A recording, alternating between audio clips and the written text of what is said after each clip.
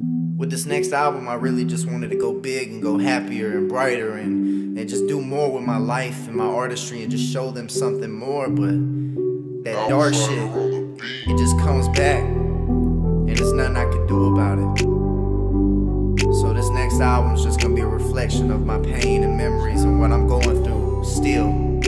I don't wanna feel that pain that I felt before. Yeah, I wear glasses, here this grain, can't live on earth anymore. I've tried and swear that I won't anymore. I'm a child of the moon and the dark time's finally coming. I've gazed upon the stars and found that I'm really nothing. I'm okay with being alone at the summit. I just wanna get past this part of my life, and I feel like I can't close that door until I say everything that's gotta be said. And I know a lot of people think that I've already said everything, but I ain't even touched the surface. I hope y'all enjoy this next album, man. I love y'all.